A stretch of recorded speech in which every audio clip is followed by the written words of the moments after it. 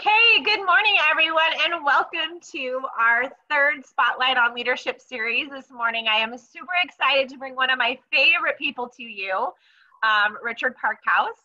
He has been a mentor of mine for a long time. We've done a ton of work together back when I was a high school activities director and assistant principal. And he has, in the last few years, added author to his repertoire of skills, building the world's greatest schools. And he's going to tell you a little bit more about that in a second. So if we can go to the next screen, Richard, he's my Vanna today. So my name is Jennifer Duston, and I'm a client partner for FranklinCovey Education. We are the makers of the 7 habits of highly effective people, highly effective teens, happy kids, highly effective families, all those good things. But prior to that, earlier this year, I started my 20th year in education, but I am just so passionate about sharing leadership and spreading it to the world that I left public education to go work for FranklinCovey. So I'm super excited to be in a spot where I can just share resources with educators and families and hopefully make this world a better place through that avenue. And I will pass it over to Richard to introduce himself. Oh, did you want to talk about this slide? We'll do it next. Or do it next? So I want you to just introduce yourself.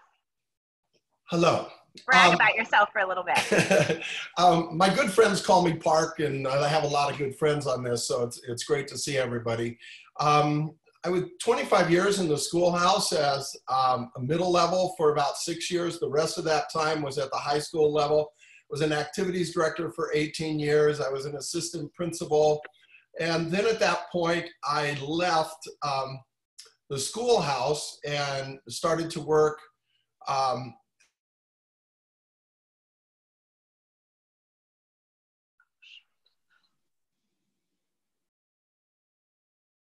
going to be based on what I've seen in visiting over 2,000 schools.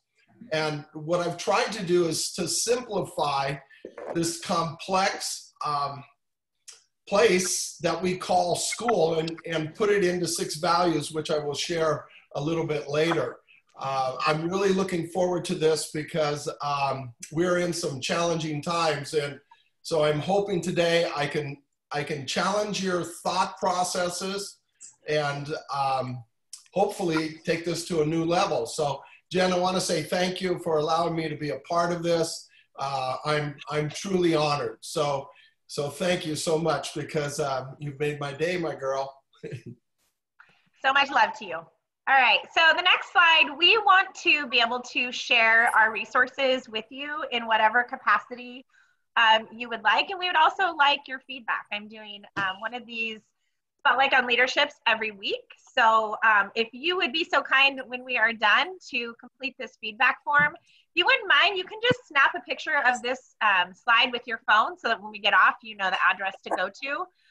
It not only will be an evaluation of today's webinar and how helpful it was to you, it will give us good feedback for creating good content for you in the future, and also allow for us to send you this recording or maybe get some more information on anything that I or Richard have to offer.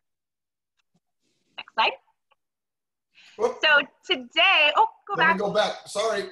Today we are talking about building the world's greatest virtual school. And there's many ways to do that. And what Richard does and what we do here at FranklinCovey is so complementary to each other. So if you aren't familiar with the 7 habits, if you could just click on that link for me, Richard. I just want to share with you, just very briefly, the 7 habits of highly effective people. We work this into the curriculum. We have different courses, but basically what we're doing is we're teaching humans the habits that help them be better and make their world a better place. So we're talking about self-discipline and habit 1 being proactive.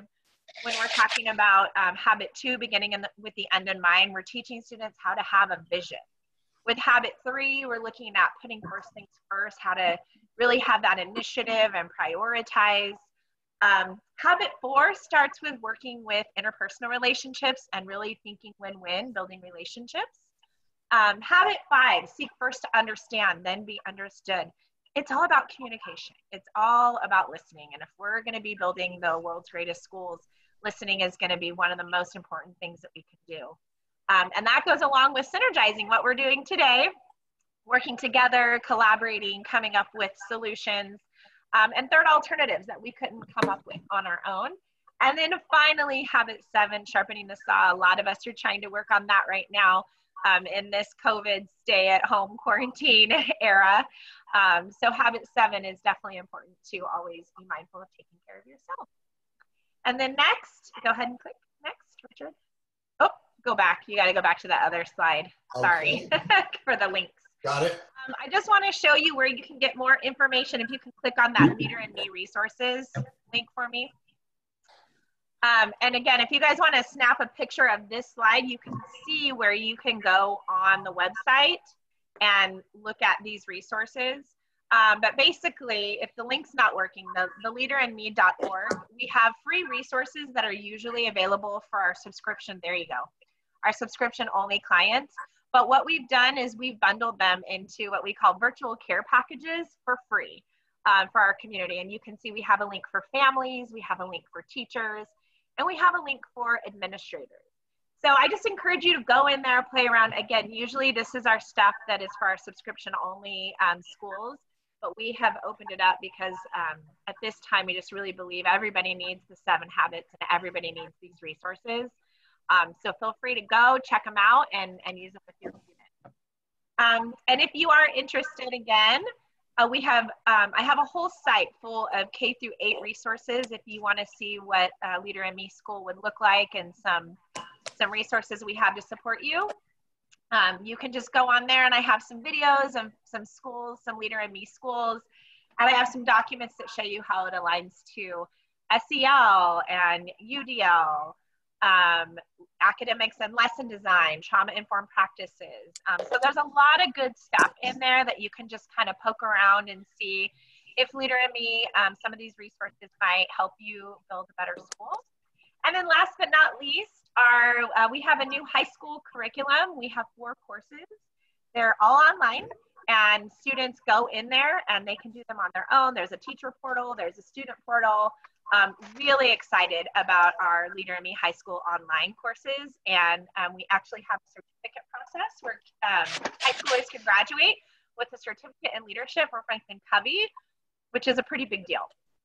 So that's it about LeaderinMe and how we are working to build the world's greatest schools.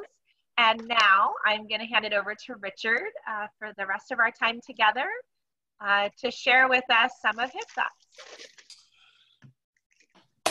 Okay, thank you again. First of all, I just want to convey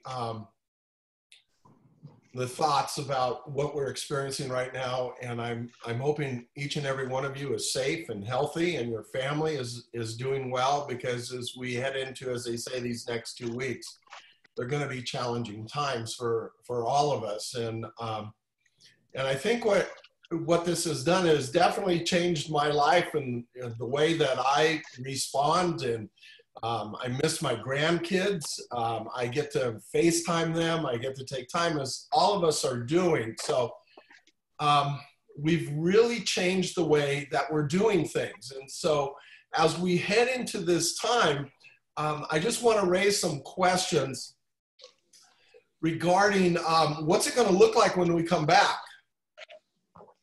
What is it we can do between now and the end of May, June, whenever your school year ends, as far as preparation? Because we have a lot of time now, and we're doing a lot of Zoom staff meetings where we're doing meetings with leadership classes and classrooms and this whole piece. So what is it that we can do during this time to be able to take this negative, if you will, and it's definitely a negative time, but I believe out of every negative comes a positive, and I think some great things are going to come out of this for our schools. Because, again, what is it going to look like when we come back? How is this going to impact who we are and what we do? So, again, Jen gave some of the information. If you'd like to reach out to me personally after this is over, my contact information is on the screen there, and I'd be glad to help you and move along in this process. So as we go through this today, I'm going to challenge you. Please, it's not meant to offend. It's meant for you to internalize this and go deep into your thought processes and really take a look. So I ask you to open up your heart and take a look at what's going on in your world as an educator. And then understand that this whole component is all about what we can do to make our schools a better place. So the first thing, if you have some notes, hopefully you're taking some notes, I'd just like you to take, say, 15, 30 seconds and just define it. No more than 10 words, please. How would you define your culture? How would you define your school culture? And just put that 6 to 10 words. No big, long dissertation, please. So let's take about 30 seconds, if you will, and then we'll come up with some thoughts. Hey, and feel free to use the chat box as well. Drop them in that chat box. I'd love to see what everyone says. It'd be a good idea for me to turn that on, huh? I think it's on. I'm not seeing it on mine. Okay, it's working. Just click at the bottom. It should be right next to the button where it says share screen. Is that it? Can you see where I am? No, because you're just sharing your presentation. Okay. That's fine.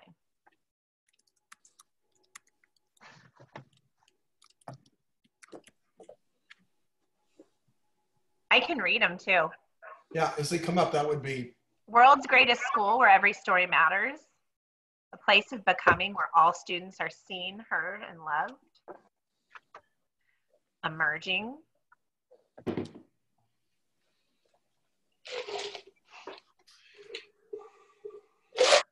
Okay, so let's take a look at those words and how is that being communicated? Because what I'm finding in visiting and talking to people is that if each of us were to take a look at how we would define our schools, and I understand we're all at different sites for the most part, but a lot of times we say, we have a really positive school culture. And people talk a lot about school culture. But what I'm really asking you to do today and in the next couple of weeks or so, start thinking about how would you define it, and is it in universal language so everybody is in agreement and knows what our culture is and what it is supposed to be. Because everywhere you go, we have to have a positive school culture, and we have a great school culture, and our climate is wonderful. Well, I'd like you to be able to dig deep inside and ask yourself, what does that mean? What does that truly mean? What does it mean to have a positive school culture? Is it truly a positive school culture for everyone? Or is it just a positive school culture for a select few? So we want to be able to explore those words. And how does it feel? What does it feel like to be a part of your school culture? How do kids feel? So if we take a look at our celebrations, do kids feel that they're connected to your celebrations? And how does it feel to be celebrated? Who are you celebrating? So through your celebrations, through your actions, what are you truly communicating? Because that's what people and that's what kids are seeing. A lot of times we say, you know, we believe all kids have futures, but we wish those kids would just go away or something to that effect. So if you truly believe that, then you need to be able to live that. So what's it feel, if you were a kid at your school, what would it feel like to be a part of your school culture? Just first thing that pops to your mind. Let's go ahead and share some of those.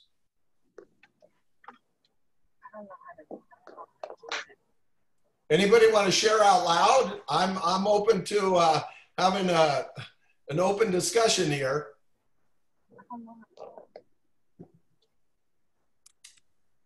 that was a good response.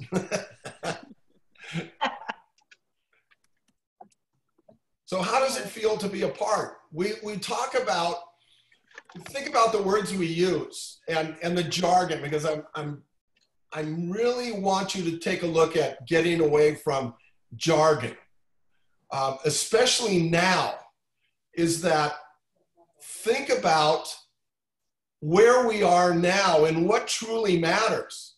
You know, it's for our seniors, SATs don't matter now. Think about the struggles we're having with grades. Do we have pass fail? How do we grade our kids? Are we in a place to what truly matters? And I think out of this, I'm hoping what will happen is that we will take a step back and truly grasp what is it we're doing and what really matters in our school communities. So let's take a look at the next thought of, if I'm not included, how can I be connected? So who are you including? Think about our instruction right now with kids. What are we doing to include those kids? What are we doing to make them a part of the learning? Because a lot of kids are saying, why do I need to do this? Do we have to do homework? Does our homework count? All of the questioning things that are kids that are going on. So what are we doing to connect kids to who you are, what you do, what you believe, and what you value during these challenging times? Are our values and our beliefs in line yesterday as well as today? So how do you connect kids? How do you connect kids if you're defining your culture and you're only celebrating and only focusing on the top few, the gifted, the elite? A lot of times, most of our connections are with what I call the royal family. Cheerleaders, athletes, student body leaders, homecoming queens, prom queens, kings, all of that particular group. There's nothing wrong with that because it is truly a part of our school. But when you go back to defining your culture, what does it say to those kids? And what does it say to kids that aren't connected? Are your values and your beliefs and how you define your culture truly connecting all kids? So what makes your school a special place? So how would you define that? Is that what makes your school unique? And these are questions that that I would encourage you to use if you have a class, especially a leadership class. If you're looking for material for staff in service, is that during this time, is that what makes what we're doing special? And then more importantly, what are we going to do when kids come back? And we're hearing, I heard today on the news, is that it looks like as of today, we'll probably be opening on schedule or close to September at some point. So, and you know that changes every day. But what are we doing to prepare? Because it is not going to be the same. It is going to be truly different. So I look at this as a great opportunity to bring about this change and bring about the messaging and bring about communicating universally what it is that we do and what it is that we believe.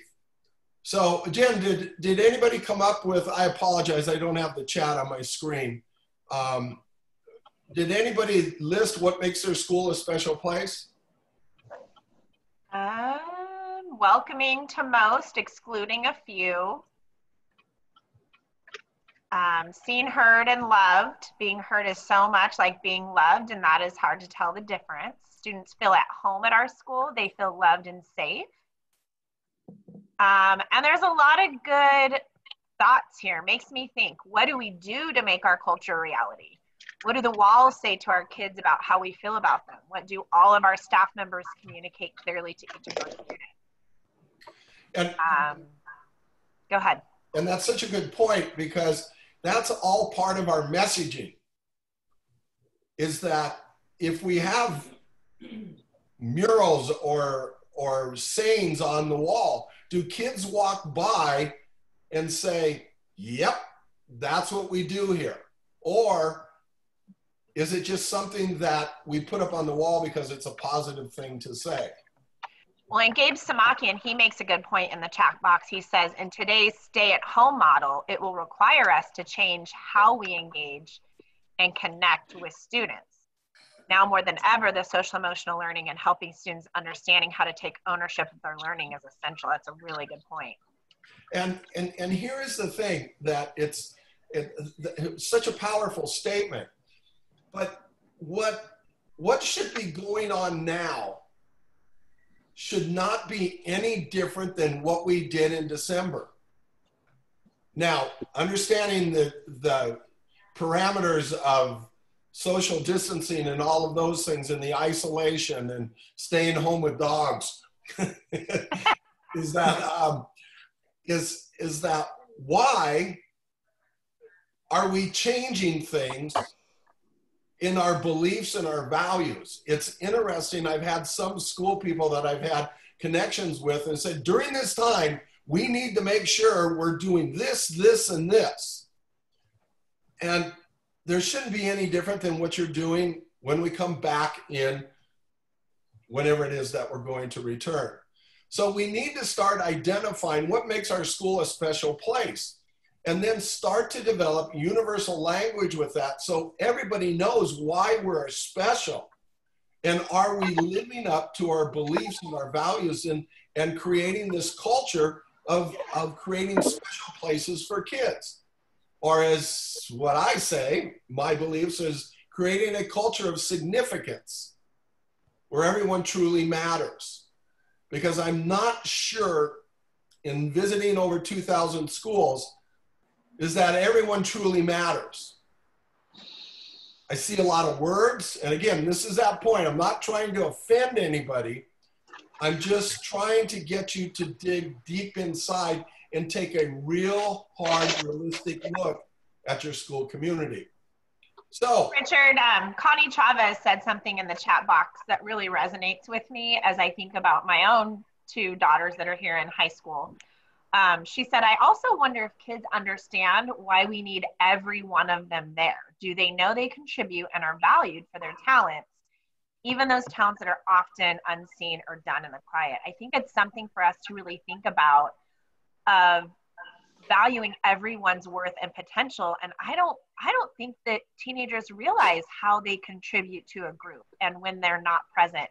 You know, so when teachers are having these Zoom meetings right now during the stay at home, when kids don't come, like, that matters. I wonder what we're doing as educators and teachers to reach out to kids to remind them that they're an important piece of that. And that's exactly what we're trying to get to. And what a lot of my work is trying to deal with those messaging so it's clear, concise, simplified, so everybody's delivering the same message that you are important. But and as we move into this, I'll define a little bit of that so that we can start that process to see what is happening. But you're absolutely right. What are we telling kids? Am I muted? You aren't now. Somebody else was making noise, so I had to mute everybody, but I unmuted you. All of a sudden, I thought that I saw the mute sign, and all you're going to get is my hands talking. Yeah, I muted everybody else, but I unmuted you because it sounded like someone was getting in their car or something. So how would you define your culture now? Based on our interactions with kids, how would you define that now? Just take 15 seconds, sort of respond to that if you would. And feel free, participants, to unmute yourself and just share aloud as a discussion. I mean, we would love for this to be a discussion. Just mute yourself afterwards. Yes, please. Just put the more interaction, the engagement piece is critical. So we can all learn from one another, because there's some amazing people that are on this call. Okay, I'll speak up. Yay, because I was going to call on you, Val. Okay, well, I was going to say, I'm trying to maintain a lot of the things that I've used to always do. Last Friday, every Friday we do High Five Friday on campus. So I gave a virtual high five to my staff and to my students and said, give a high five to your families, keep it going. It's Friday, everyone should have your spirit wear on. Monday, I met with my Renaissance class and I asked them all to wear their class polos. So we're unified and we're there, we're present. Wednesdays is always collared shirt Wednesdays. We showed up in our collared shirts on Wednesday for our meeting. With my history class, we're doing silly things. Our first meeting, I said, everybody wear a hat. So everybody put a hat on or some kind of headgear today. And at 11, we're meeting and I asked them to bring a pet or bring a stuffed animal to the meeting. So I want to keep that should be interesting. Alive and the connections alive. I'm also sending out emails to my staff and just saying, you know, today's a great day and sending some inspirational reading to them, telling them that, you know, we love them and we care for them and we're here to help. And so just trying to keep what we have in our buildings alive out here. Like Park said, I want to keep that going. I even reminded our staff, let's have our students write down in their agenda, what is their assignments daily? What meets do they have? Keep them organized, keep them on the same track that we did in school. It's just a little different. And so if we can think about those traditions and those day-to-day things that students feel secure in and know, then I think it's going to help sustain them. Great point, Val, because what happens is that we should not be changing what we're doing, okay? Our why should not be changing. How we do it has definitely changed because now, you know, the teachers are just doing amazing things and because some people are not comfortable going into the virtual world. And so I know watching my grandkids and what's taking place with them, they have a teacher who just struggles with the technology. So she's not getting the same level as she normally would. But at home, I watch how it's changed. My grandkids are on a schedule. So 9 o'clock, they're starting on their lessons and their instruction. And then at 1 o'clock, they have their physical activities. So those of you who know my grandkids, and if you've read the book about Kylie and Alyssa, Kylie is working on, she does an hour and a half of ballet. And Alyssa's a softball player. So she's getting in her swings and she's a pitcher. She's working on all of that stuff. Austin then is just Austin, and he goes out and works baseball-wise because that's what season he's in right now. But they have a structure of what's going on at home, and we're trying to fit in now to that structure. So our culture, the point, and thanks for bringing that up again, Val, is that really our culture shouldn't change, but I think it has. So think about that, and let's take a look at this. In 10 words or less, write down what it is that you do. What is it that you do? And then later on, you can utilize this either with staff or with your leadership class to be able to ask them, what is it that we do, so that you can change it. But a simple question, 10 words or less. And just first thing that pops into your mind, just short and sweet and concise. What is it that you do, or what is it as a school community you do? And let's share this out. So please, let's have some, just unmute yourself and share it real quick.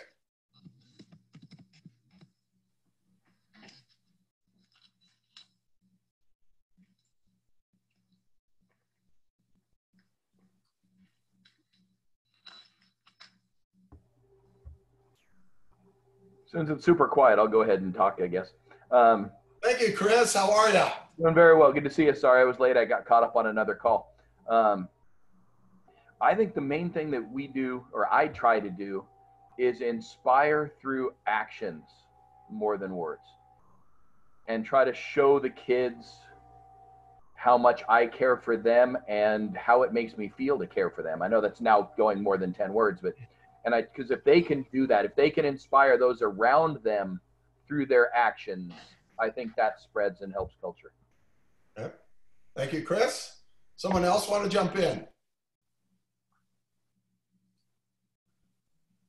So, Dr. Wolf, I see you hiding out there. I'm not going to let you get, because I know you have to leave and go do some other things. Steve Wolf is a superintendent from Colorado. So, good longtime friend, great man, great educator, just doing amazing things with kids. You know, we have to make sure that we reach out and connect every week with every kid. And, you know, our district is not small, but we have them divided up, and so they're able to do that. Another thing that we have a little time to do now is, I don't know if you've ever gotten handwritten notes, but it's an opportunity to connect. Any connection piece we can have at this point is important. Kids are hardwired for connection. They starve for it. In fact, in an organization you and I were involved in, that we really focus on, we know we achieve what we reward, recognize, respect, and reinforce, and those 4 R's are important.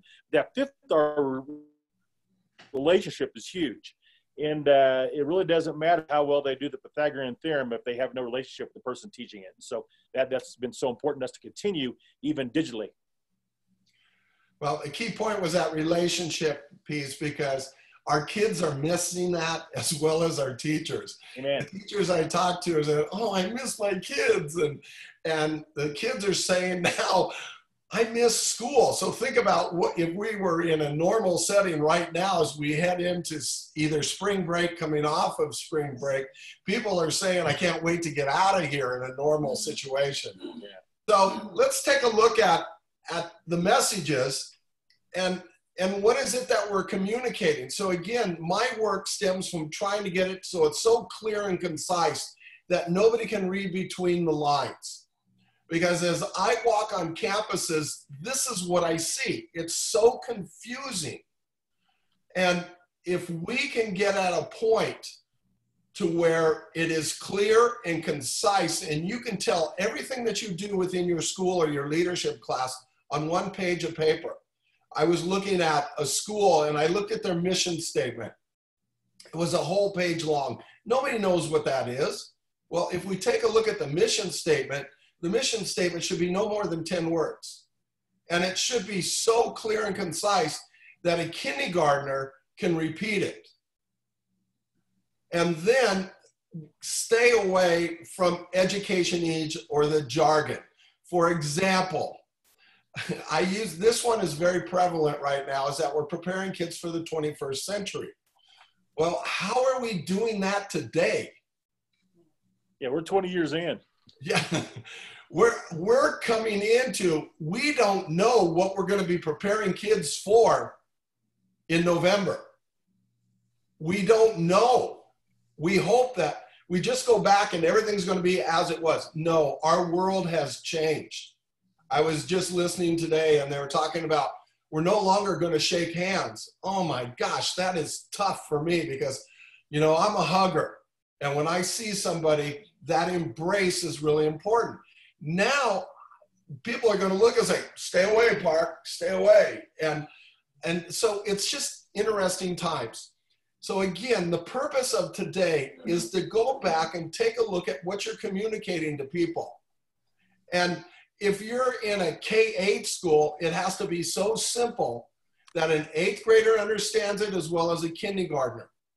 Or in a high school, it would be freshmen and seniors. It has to be simple, clear, and concise. And getting at this point is really challenging. So this is what I believe you do, because this is what I'm trying to do today, is to change lives and impact futures. My good friends know that, and they have identified me with this slogan, because this is mine. Well, what is yours?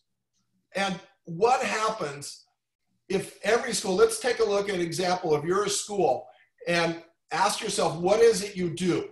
Well, we change lives and impact futures.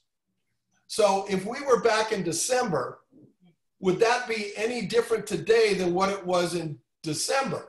How we go about it is different, but our same vision and our same goals for what it is that we do is to change their lives and impact their futures. How we're doing it is different today.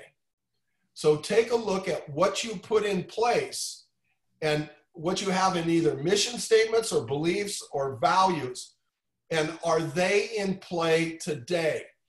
If not, there's an opportunity to change it in a positive direction. So how are you connecting them to what it is that you do?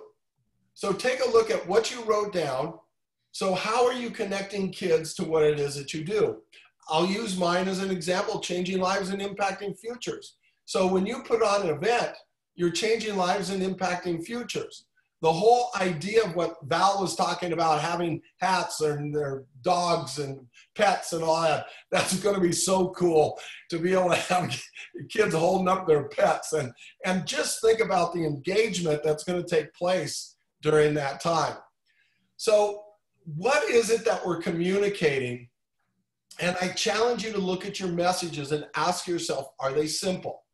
Or are they written in education-ese so nobody understands them, and we pontificate as educators? Think about your community. Think about the clientele that you deal with.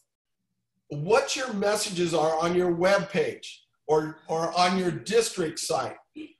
Are they simple enough so that they can understand it? Are they authentic?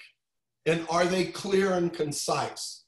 So if you follow these 3 steps, simplicity, authentic, and clear and concise, then you're going to take those steps to be able to create a positive environment and start this process of whittling down to getting to the true essence of why you exist.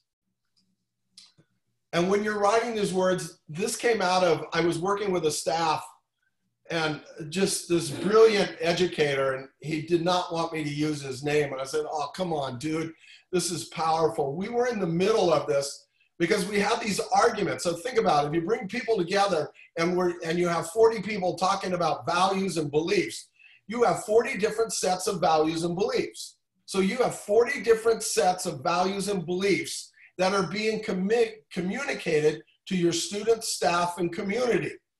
Who do you listen to? Who's right? We're confusing kids. So he came up with this saying, and it's just so powerful. And our words have to connect to our weakest kid in their darkest hour. And I step back and I'm just going, oh, he blew me away. Because take a look at your words. Think about everything that we talk about. This is, okay, we have to be college and career ready. I'm not sure. We're making the move to become career ready, but really our focus is we're going to get kids to college. So how many of those kids are dealing with some type of situation in their home life, their personal life? Kids that are babysitting the family until midnight while mom and dad are out working. Are your words written for them? So think about this statement, because everything that I do now is I reflect upon what this great educator shared. So what is it you do? These are 2 schools that I worked with, and this is what they came up with. And this was about a 3-day process, 4-day process. It is not easy. So if you go to these 2 schools, their teachers will tell you, so tell us, what is it we do? We inspire greatness and impact futures. So is that going to be the same thing in December as it is today? Yes. How we do it is going to be different. But our educators, when we have our virtual classrooms, they should be inspiring greatness within their students. And it shouldn't be any different than what they did again in December, or what it is that they're going to do when we reopen. Another school says, what is it we do? We empower others to explore greatness. So everybody knows this. So think about the first day of school when you're talking about to a group of kids, either class, assemblies, whatever it is. let me tell you what it is we do here at ABC School.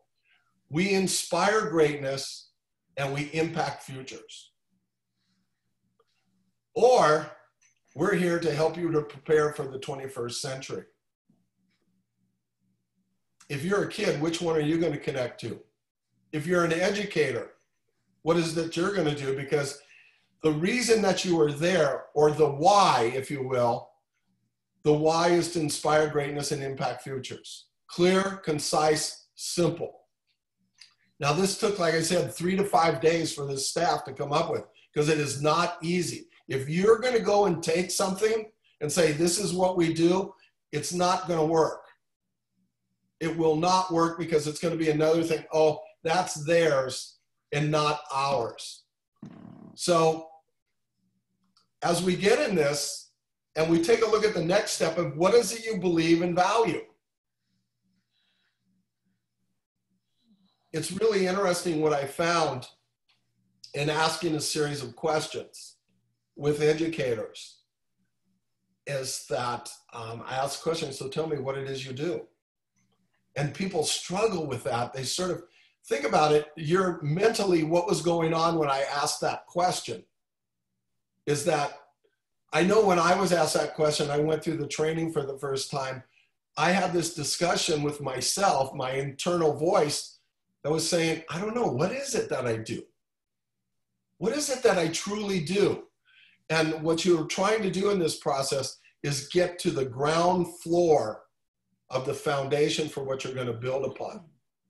So what is it you believe and what is it you value? Again, this is something you could do with your staff, and you could do those on separate times, separate days, something you could do with your leadership classes. So let's take a look at this. Pardon me. A lot of things that I see is that our messages that are in schools, they become artwork on the wall. So I want you to think about asking your staff and students some questions. Is that, what does that mean? And can we prove it? What does that mean? And can we prove it? So are your beliefs and values part of everything you do? So as you're during this challenging time, your beliefs and values should not change. But I know that districts, I have a friend of mine in their district, they changed their whole values to meet their needs today.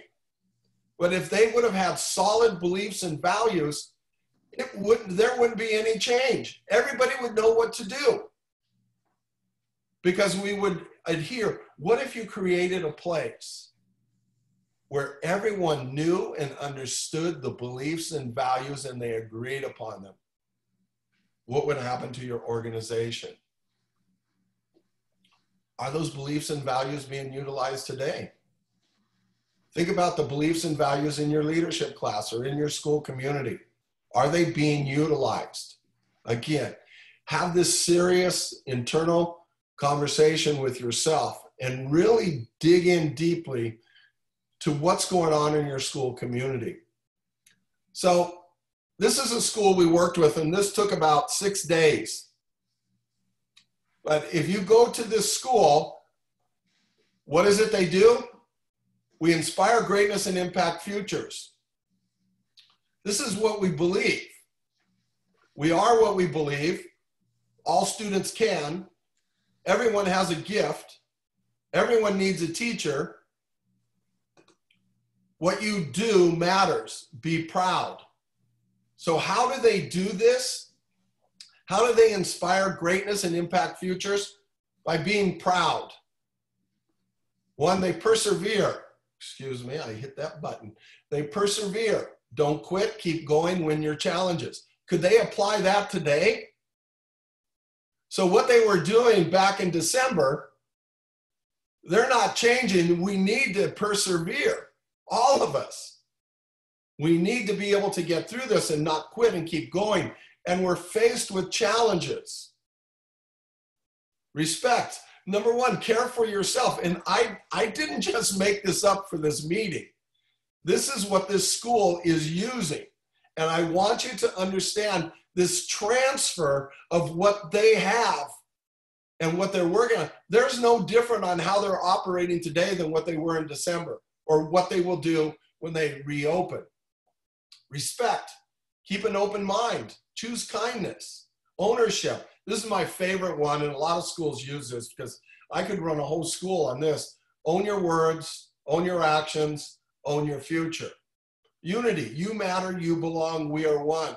So everything that you're doing right now to unify your kids and your staff is that you need to be following those 3 bullet points, because that's how you're going to get unity. Does that make sense? And determination. Oh, sorry, my trigger's a little, where'd that go? I apologize. Determination. You have talent, aim for greatness, make an impact. And then what they do is, Giano Be Proud is their hashtag that they develop. So everything they do, their whole handbook, everything they do is rewritten. And it's here. It's clear, concise, it's simple. Take a look at what you're communicating to your students, to your faculty, and to your community. Can you use your same values that you have today? That's what you were using yesterday. Hello, Richard. Okay, here's another school. Here's another school. They have honor, speak truthfully, act with integrity, be trustworthy, and so on down the line. They believe, they have their belief system. And at the top is what it is that they do. They empower others to explore greatness. And how do they do that? The 3 steps of how they do this: by living honor daily, by being all in, and by building connections. The teachers wrote this. The teachers wrote this because now there's buy-in. So everywhere you go, you see this. And they believe it. I was on campus, about 2 months ago, and they had a showcase where they took the whole day to showcase the work that kids were doing. It was the most impressive thing I've ever seen, because everything those kids do is with honor. And then it's integrated into the instruction. And that's where the magic happens. We're taking steps to develop this, and we're calling it BDL, belief-driven learning. And we're going to be doing some more webinars on that to be able to showcase how you bring this alive and how it has impacted kids to where kids believe that as one kid said in a panel discussion, is that we're family here. We may look different and we may have different blood, but we're all family because we respect everyone. This was a 7th grader that made this statement. I thought, what a powerful statement. So the research behind this is about building this culture. How do culture, beliefs, and values all tie in together? Is that a strong culture will make your school stand out. That's why it's really important to define your culture. The next one, a well-defined culture will create a productive, engaged environment. Well-defined. Most schools, again, no disrespect, most schools cannot define their culture. We have a positive school part. It's a good place for kids and so on. Yes, I get that, but it has to go deeper. The next one, culture improves performance. Clearly defined beliefs and values and culture will increase performance. So when they're all aligned, this is a powerful statement, and this is based on Gallup research, is that when everybody knows and agrees on the beliefs and values, it makes collaboration and execution easier. So this is why we really need to explore during this time our beliefs, our values, and what our culture truly is. And then this is the next phase of our implementation process of what we call greatness inside out, is that what would happen if your beliefs and values drove everything that you did? Your decisions, your policies, your procedures, your culture, your learning. What would happen in your school environment if your beliefs and values drove that? So think about decisions that you have to make. Are you making just a random decision based on, okay, we need to do this? Or are you going back and truly aligning your decision with your beliefs and values? So this is an interesting process, and this is where the greatness inside out magic truly occurs. So let me share with you the 6 values. And again, these are based on, there's a series of books that I've written, Building the World's Greatest High School. The name is misleading. It's really Building the World's Greatest Elementary, Middle, and High School. It's based on... Richard, this is your 5-minute warning. I got it. We're right on. Okay, good. So the first value is we are what we believe unifies us. So as we look at this, if we don't have beliefs, then what is it you believe? And if you don't have values in your school community, then what is it you value? So what you believe and value truly unifies us. The next one is that I am who I am today because I'm a teacher and a series of teachers. I wouldn't be there today if it wasn't for them, and I give thanks to them. So nobody gets anywhere without a teacher. The next one, all kids have futures. And it's a true statement because all of the kids are coming through us. Whether they go on to the penitentiary or they go on to become a brain surgeon. So what is their connection? What is their relationship? What is their journey like? All kids are gifted and talented. Do we truly believe that? Well, let me share with you somewhere where our words don't match our actions. Oh yes, I truly believe all kids are gifted and talented, but I only want to teach the honors kids. Within the school community, do you truly believe that? Your actions aren't matching your words. Every day is an opportunity to be the world's greatest me. And then everything we do with pride. The idea with pride is what you saw in the others where they had honor, they had, what was the other one? Proud, and so on.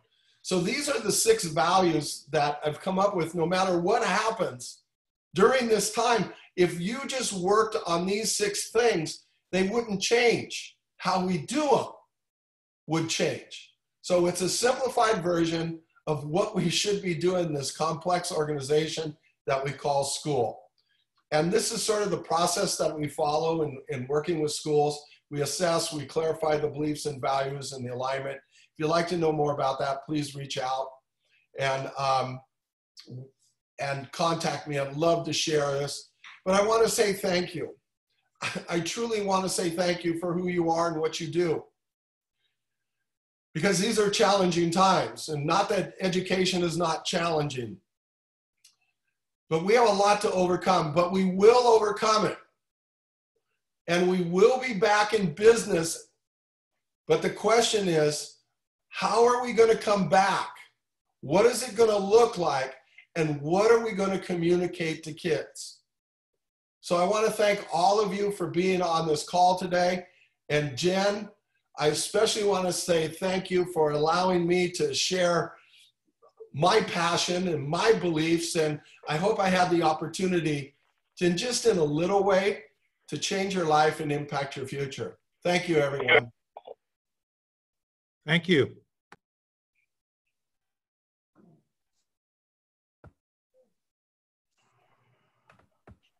Okay. Thank you, Jen. I know. I heard you. I was switching from my headset to back to my computer. You know what, Richard? Thank you so much. I really appreciate you sharing your gifts with us today. I think that brings us to the end of the hour. We do have a couple more minutes. Does anybody have any questions for Richard? We have about 2 to 3 more minutes before we end with our dance party, and Richard selected the song, and it's going to be so awesome. But if you have a question, just unmute yourself really quick, or maybe you have a thought to share with us before we wrap up.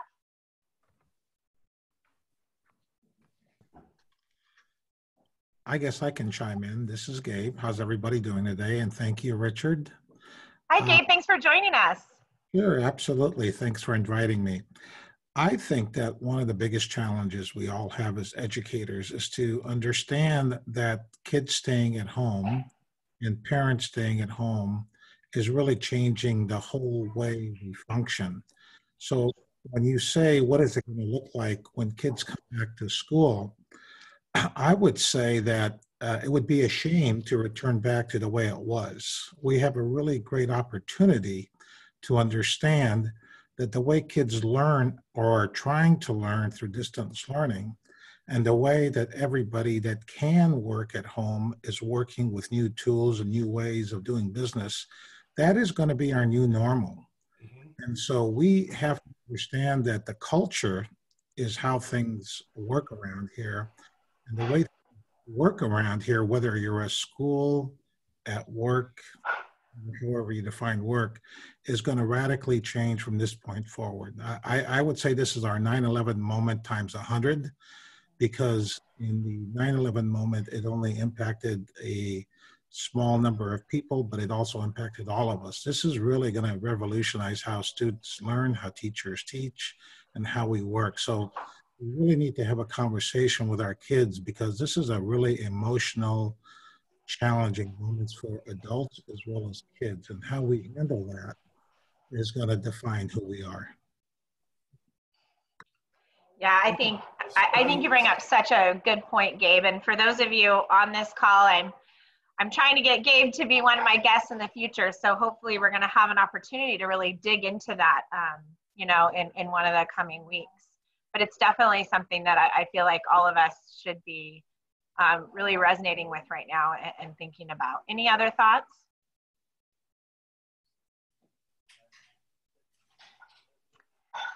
Okay, well, here we go. I am going to stop the recording because we don't need anybody recording this dance party that's going to be happening.